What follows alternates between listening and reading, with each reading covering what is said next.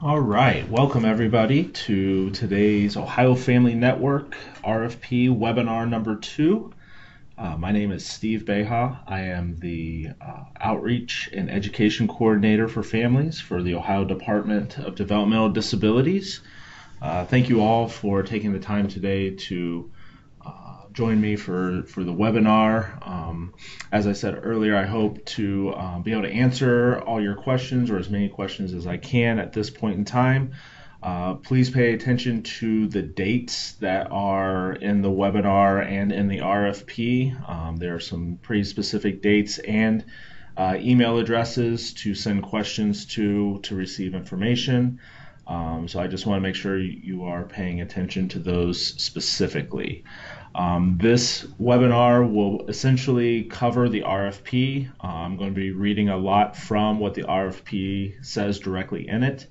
It's not all-inclusive. There are some things in the RFP, some legalese and things like that I'm not going to cover in the webinar, but essentially this is a way for you to hear what's in the RFP and to ask any questions that you might have about the process itself. So with that, I am going to go ahead and get started. So we'll start off right off the bat with some important information. All questions and proposals need to be sent to the email address that you see on your screen. For folks joining on the phone, that email address is dodd.grant.applications@dodd.ohio.gov. So all questions and all proposals need to be sent to that email address. Anything sent anywhere else won't get answered and will not be put into consideration for the grant. So make sure you are sending everything to that email address. The grant proposals are due no later than 12 p.m. on November 25th of this year, 2019. So the purpose of this grant process is that we're seeking proposals from eligible applicants to facilitate the development of Ohio Family Network services, which will be led by people with intellectual and/or developmental disabilities, as well as their families and siblings, and will be supported through collaborations with community partners. Family networks help expand access to information and training, will foster connections to other people with developmental disabilities, as well as their families and siblings, and will increase community engagement and capacity. The goal of the project is to leverage the knowledge, diversity, and strengths of people with developmental disabilities, as well as their families and siblings, along with public and private resources. And this will establish an Ohio Family Network of services that will be deeply integrated within the neighborhoods and local communities. Through this project, DODD expects that people with developmental disabilities, as well as their families and siblings, will feel more confident and hold a more optimistic vision for their future, will experience connections with other people with developmental disabilities, as well as other families and other siblings, and will demonstrate a greater understanding and support for self-advocacy and self-determination, as well as have greater access and engagement with their local community. We also expect that local community partners will report an increased desire and ability to welcome and support people with developmental disabilities, as well as their families and siblings. So successful applicants will become members of the OFN, or Ohio Family Network, and will be required to support the vision and shared commitments. The following are those commitments and the vision. So disability is one of many types of human diversity. That families with high expectations for their children raise adults with high expectations. That all people with developmental disabilities, as well as their families and siblings, have strengths and valuable experiences. That peer support is sustainable. It empowers families and changes lives. That empowered people with developmental disabilities, as well as families and siblings, strengthen their communities. and the role of service systems is to complement the support that already exists within the community. So our hope is that in order to support families and communities in this way, that the Family Network will leverage asset-based community development principles, and those principles emphasize typical life experiences, public and private resources, non-paid supports, and moving from a sense of dependence to one of empowerment.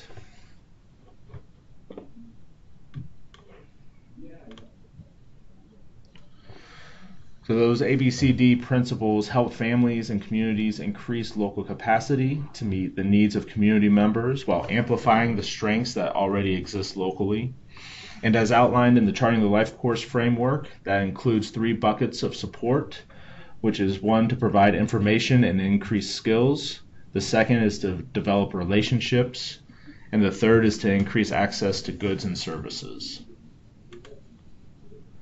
So actually I want to pause right there. So that's kind of the purpose and a little bit of background on why we think this project is important.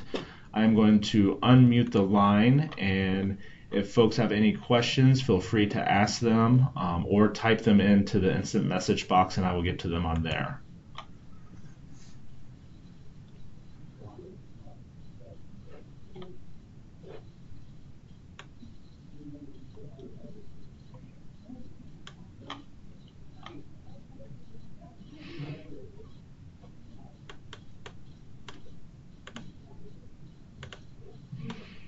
Okay, I don't see any questions.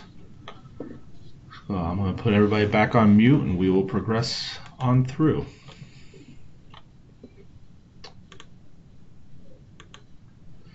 So the minimum qualifications to submit an application is it must be an organization whose mission or work performed within the organization is consistent with the purpose of this RFP. The organization's board of directors or responsible parties must include a person with developmental disabilities or a parent, grandparent, or sibling of a person with developmental disabilities. The proposed leadership of the project must include a person with a developmental disability or a parent, grandparent, or sibling of a person with a developmental disability.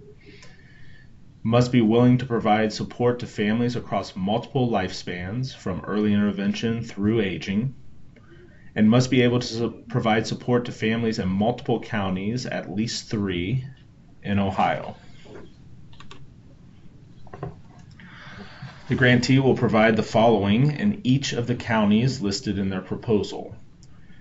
They will develop greater capacity locally for people with developmental disabilities, as well as their families, siblings, and communities, utilizing the Charting the Life course framework to meet their needs for discovery and navigation, relationship and networking, as well as goods and services. The grantee will expand access to non-disability related community resources and collaborate with governmental, nonprofit, and for-profit organizations in the community. The grantee will provide targeted outreach to people with developmental disabilities as well as their families and siblings who are low income, non-English speaking, or minorities, including those living in the rural areas of the geographic region that you submit. The grantee will use each of the following resources as strategies for supporting people with developmental disabilities as well as their families and siblings as in-person sessions. Charting the Life course framework, growing family resilience, and families at the center of a connected community. All 3 of those resources are resources that are being provided by the department, by DODD, and they will be required in-person sessions for within the networks. The grantee will attend quarterly Ohio Family Network meetings with DODD and other grantees. Those locations and dates will be determined. A representative will attend those quarterly OFN meetings. We will use the templates and data collection systems agreed to by DODD and the grantee to meet the reporting requirements. And those templates will be used to make those quarterly reports that will reflect the completed and proposed activities to support families in each county that the network is serving. And we will also have monthly calls or meetings in addition to the quarterly meetings for any type of technical assistance. Any activities or opportunities provided for people with developmental disabilities as well as their families and siblings as a part of this RFP will be designated as a project of the Ohio Family Network, and that will be in partnership with the proposer and DODD. So any of those in-person family sessions or anything that is a part of the Family Network services should be designated as Ohio Family Network. And then obviously you can use in partnership with whoever is submitting the application. I think that's another good place to pause. So I am going to unmute and check out the instant message box. If you have any questions, now is the time.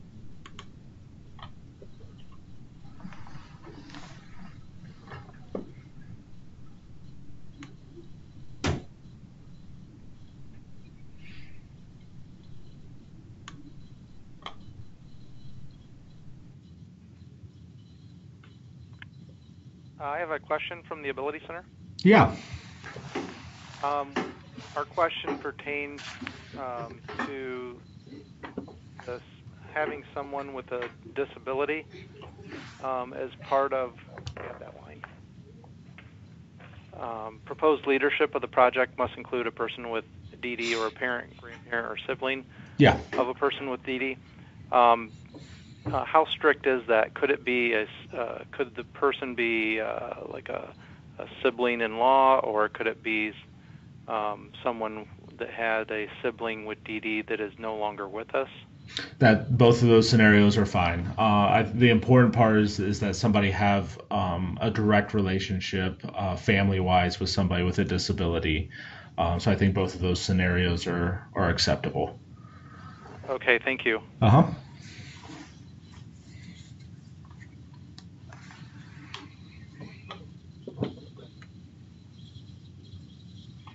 Okay, don't see any other questions, so we're going to move right along.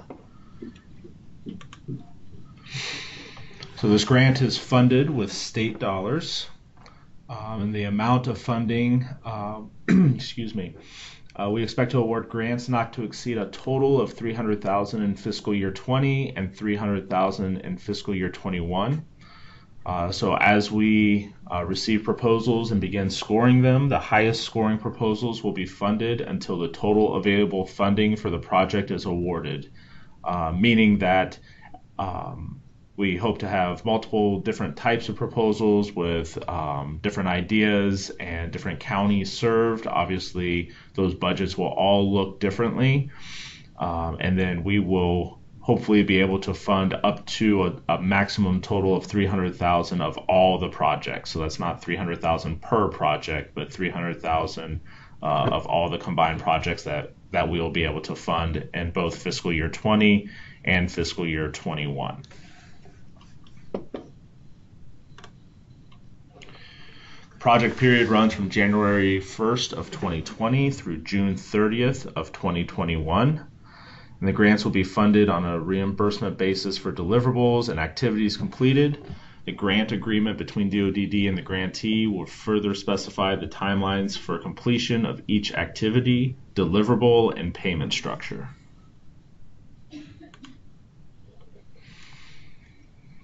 And here's the various deadlines for everything. So we've already had webinar call number 1, which is pretty mirrors this call as well, but a recording of that is currently up on the grants opportunity page of our website if you want to go back and listen to that one. This is webinar call number 2. This also is being recorded and will be posted on the grants opportunity page of the website. Any written questions that you have are due by tomorrow. That will give us time to respond to those questions and have those questions posted by October 28th, which hopefully gives you enough time with both the webinars and the responses to questions, will give you enough information and enough time between October 28th and November 25th to get the proposals in. We hope to have notification of the awards in the middle of December, December 16th, and then starting the work January 1 of 2020. So I'm going to pause here once again, went over a little bit of the funding and some of these deadlines. So if anybody has any questions about those, I just unmuted everybody. Feel free to ask away.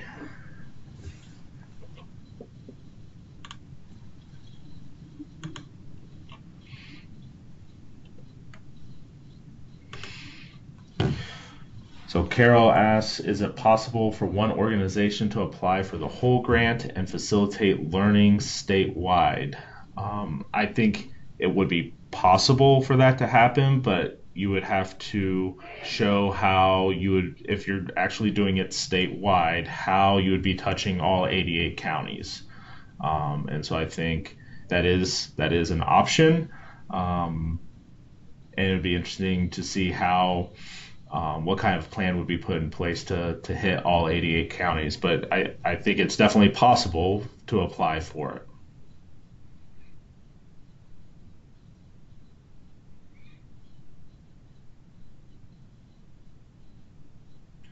Is it preferred? Carol has a second question. Is it preferred that multiple nonprofits receive grant dollars in the different regions?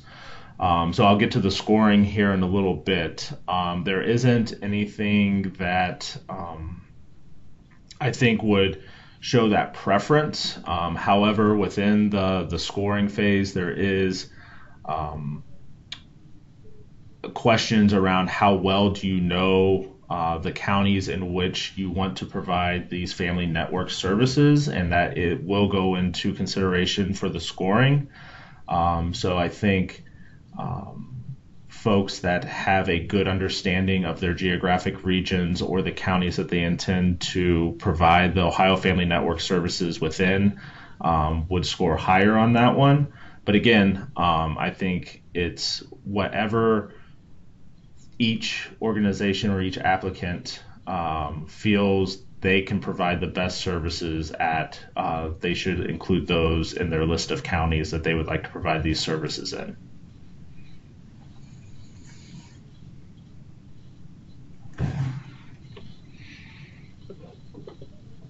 All right, let's move along.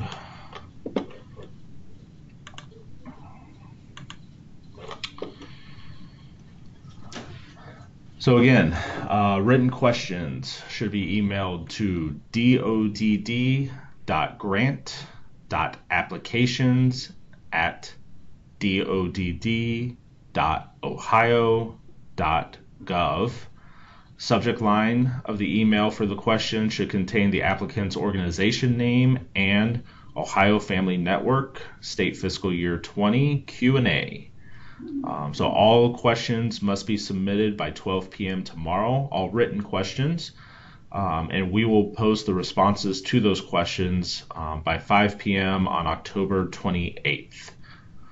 And you see there the grant opportunities page of DODD's website. For folks on the phone, the best way to navigate to that website would be go to dodd.ohio.gov, click on the About Us tab at the top of the page, and then on the left-hand side, there'll be a grants link that you can click on that will take you to that page.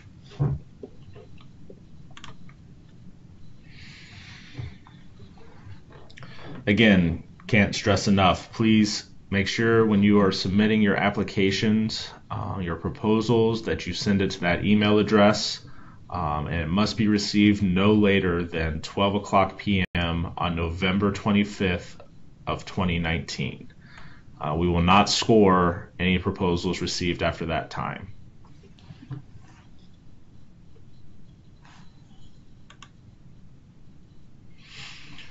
So all the proposals will be selected using a competitive process. Will not consider grant proposals that do not include all of the required documents identified in the RFP. All required documents must clearly be labeled by the applicant or they may not be considered.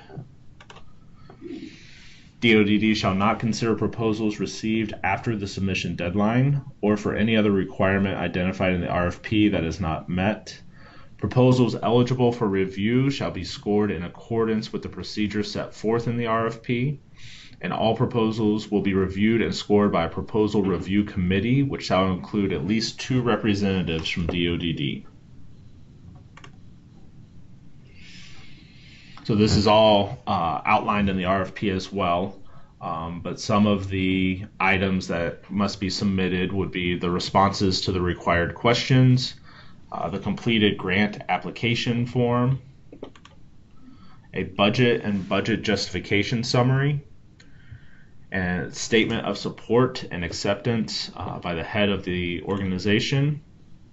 Letters of support are required from at least 2 non-disability specific community partners and at least 2 families currently utilizing services from the organization.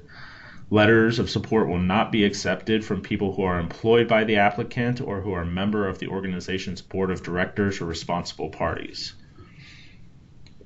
And we must also have a list of counties, 3 minimum, in which the organization will establish a family network as described in the RFP.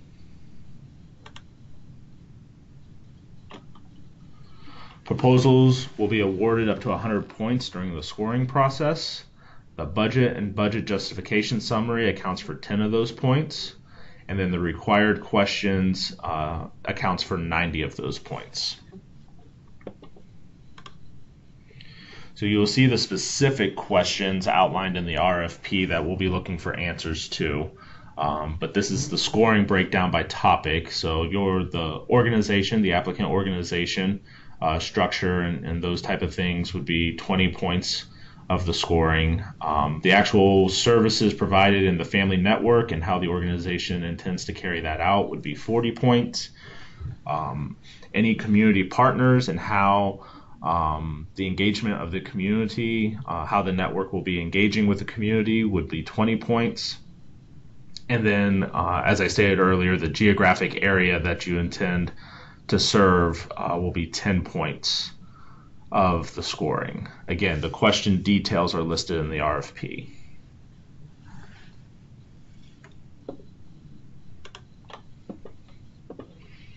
I'm going to go back to here, pause for questions again. I'm going to unmute folks now. And I see Joe has entered a question. She asks, can you say more about the 3 strategies that the grantee must offer? Can families choose among these strategies, choosing ones that fit for them? Absolutely. The requirement is the 3 strategies. Again, the Charting the Life course, Growing Family Resilience, and Families at the Center of a Connected Community are going to be the 3 resources that are available. The family network must offer those 3 resources to families, but there's no requirements that families must choose those, or if they sign up for one, they must attend the other 2. We just hope that those 3 will be made available to the families within the network.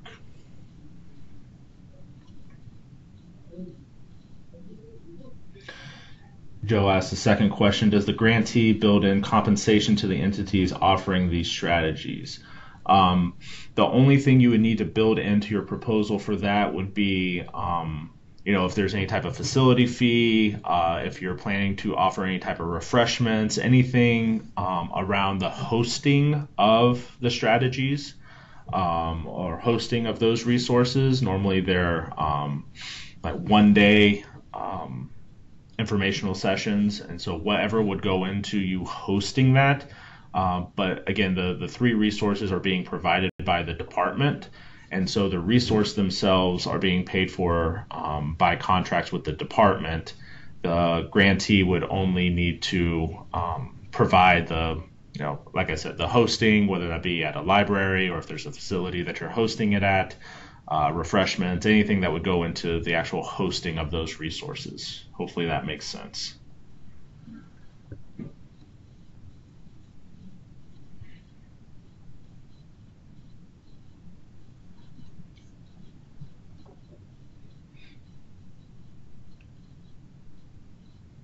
And I'm pausing because I see Joe's typing again, so wait and see what question she has next.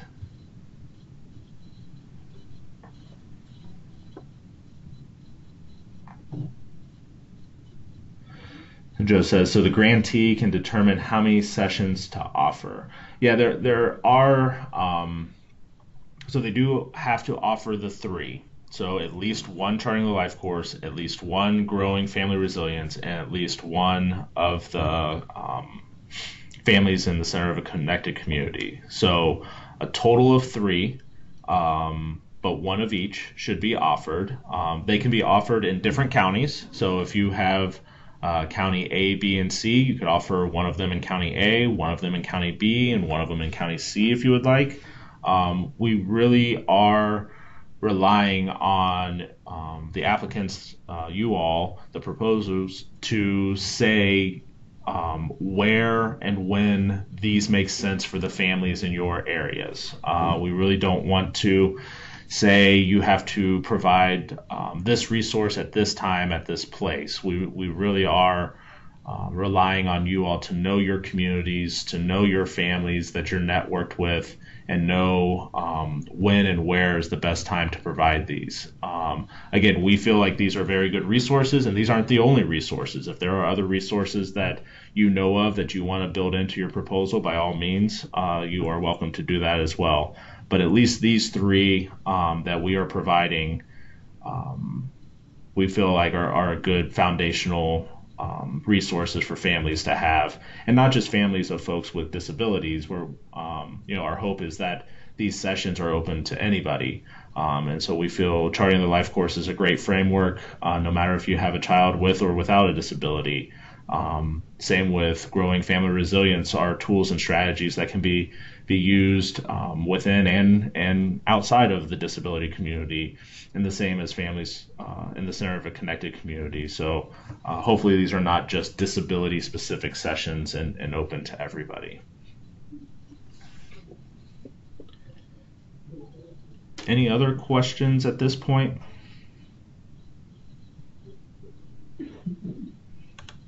Okay, just a couple more slides to go.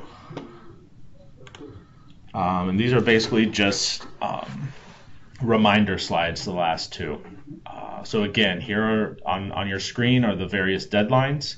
Important ones are obviously written questions are due tomorrow, and then proposals are due on November 25th.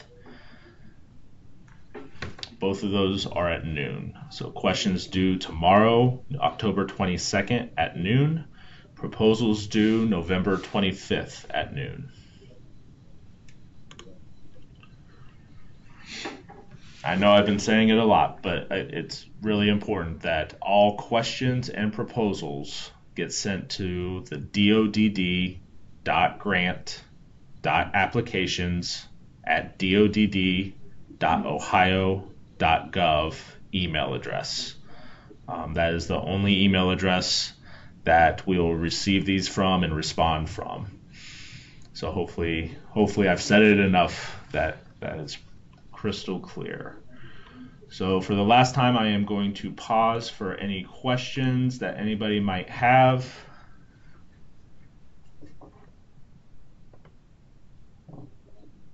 And if there are none, thank you all so much for taking the time out of your day to learn a little bit more about the RFP.